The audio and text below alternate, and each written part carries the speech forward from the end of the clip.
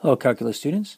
In this problem, we're going to evaluate the derivative of this path here, but we're going to use the chain rule because we have a composition of, functions. We have the vector valued function, and it's evaluated at g of t, where here's our vector value function, and here is our scalar function. Okay, recall that the chain rule states that we take the derivative of the outside function and then we evaluate it at g of t. Then we multiply that by the derivative of the scalar valued function, which we sometimes just call the inside function. Okay, so since we have to take derivatives of the path r of t and the scalar function, we're going to use those. I'm just going to proceed with computing just r primed of t straight away, and then I'll evaluate it at g of t.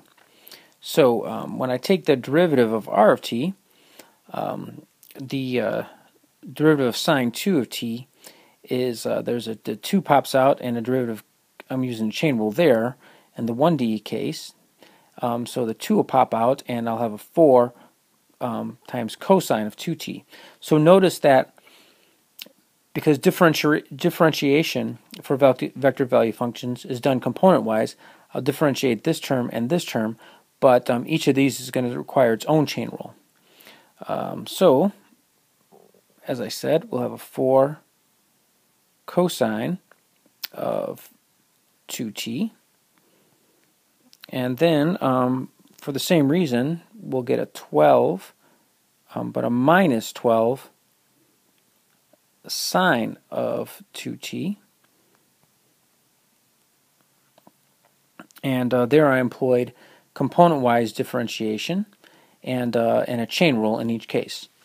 And then we compute g primed of t, and that is just simply 2t. Okay, now I'm going to invoke the chain rule here. So ddt of the vector value function evaluated at g of t is now going to be,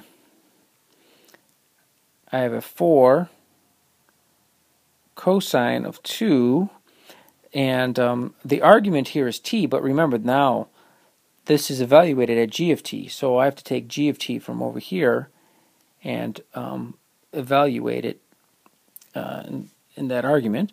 So that means we will get a t squared here. And similarly, we have a minus 12 sine 2, and then this argument's t, but remember we're evaluating at g of t, so I have to substitute this t squared in, just like we did in Calc 1, and we have that expression. And then we're going to multiply this by g primed of t, which is just simply 2t, and we could do a little simplification by distributing the scalar into the to the vector, and we'll have 8t